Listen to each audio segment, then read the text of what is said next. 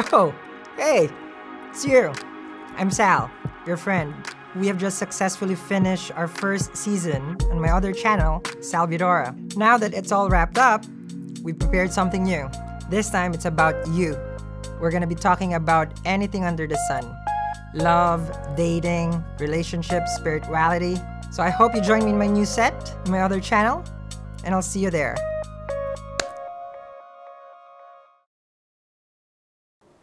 Hi guys! So let me help you understand further on how to watch the readings. So remember, this is going to be based on Vedic sidereal astrology, not Western.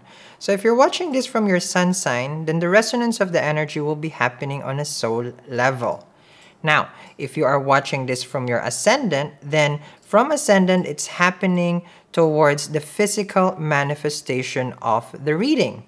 And then, if you are watching this on your moon sign, then this is going to be resonating from your feelings, your mind, and your thoughts. Now, for the people who are looking for that masculine energy, then you would have to look for Jupiter in your chart so that you will know how the energy works. And then, if for the people who are attracted to the feminine energy, then you would have to look for Venus. Now, do remember that Venus also rules the energy of the relationship, so that would be also helpful for you. Now that you guys are all set, thank you very much, and let's begin with your reading. Hi Capricorn, welcome to my channel. We're doing your reading. I'm excited. Are you guys excited? Are we ready? Are we ready to rumble? That's how our soulmate is, right? Our connection, our romantic connection, it's always a rumble. So, if you guys want to have a good laugh about it, meet me in Los Angeles. It's this coming third week of November. I want to see everybody there so we can all have a good laugh, a good tea, okay? So I want to see you in the meetup. There's tickets right there if it's available. And if it's not available, there's a lot of people rambling about it already. Alright, so that's for the Capricorn. Let's see now what's going on with you guys. Okay, let's see. Okay, this is the dailies. Let's see what's up with the Capricorn. Let's see here. Capricorn. Let's see here.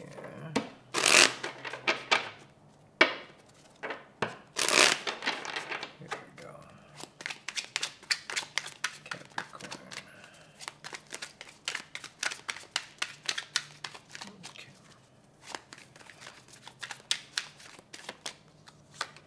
Got a Three of Pentacles. Okay. Coz. Busy bee. Okay. Have a project here. Working on your coins. This is shedding light on your coins, by the way.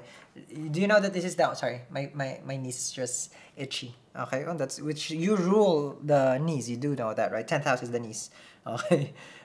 And this one, the forehead, is ruled by people who has the sun in the first house. Okay. Or it's just Jupiter. Okay. You know that how we are shaped is how planets affects us. Okay. So Three of Pentacles here. How we are shaped. What or why? A Play-Doh cell. How we look. Okay. Three of Pentacles. The only pentacle that is not yellow. You know. You see? You see that one? You know that, right? Okay. Because it needs to be shed light on. This is a work in progress. Consulting and learning. The pedestal over here is showing that you are not yet there, but you're going to be. Provided that you listen. I feel like it's more work-related. Like you could be getting instruction. There's also an energy here where there will be progress, but I sense here it's more of the progress comes later on. About work. I feel like this work. Now, it's my favorite card for relationship because then it shows that both of you are working on the connection. Both are willing. Ten of Wands to share the labor. This is a lot of work. Takes a lot of work. So I sense here like you guys can be talking about, you know, things on how to end this burdening situation here.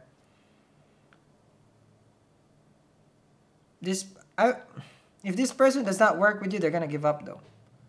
Because if you're giving this person a lot of instruction there, and you're basically saying to this person, it's like, this is this person, how to be, to be in a relationship, this and that, because it's like there's a lot of things. And for this person, it's like, oh, that's a lot of work. That's a lot of things that, either you're asking from them and they feel pressured also. Because this is very, very pressuring. Those ones right there. I'm hearing the word Mike. Mike is always everywhere. Who's Mike? Oh, Mike.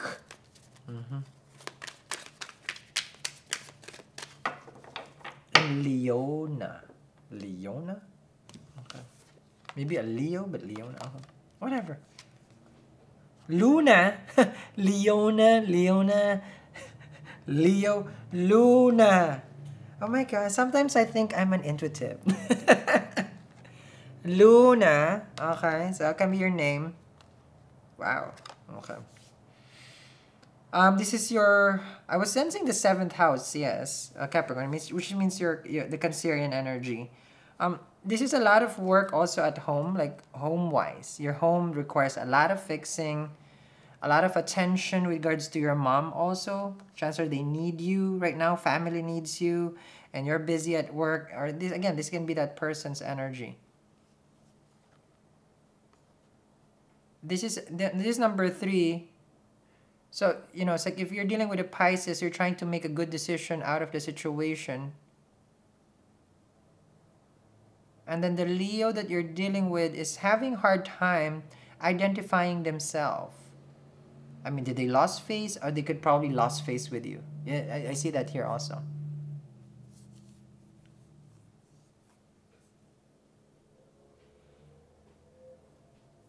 What? Oh, I fell asleep. No kidding. Let me shuffle. You guys are so serious. It's like, oh, you're still there. Okay, let's see. There we go. No, they want one more. Oh, wow. Oh. 10 of coins! Money matters. Family.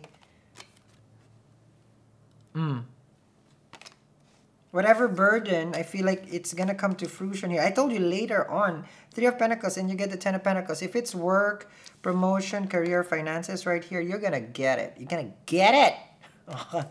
Get it, Capricorn. I don't care. Just get the damn coins. We need the coins. Got money on my mind. 10 of Pentacles. And it's coming. It's a windfall, I feel. Because you work hard. You put that effort here. All the golden coins are coming. We need those we need the coins. I don't care. Okay? Now, this is also about relationship that goes in progress later on. A business venture that leads to success but requires a lot of hard work. Credit card is the moon. Okay?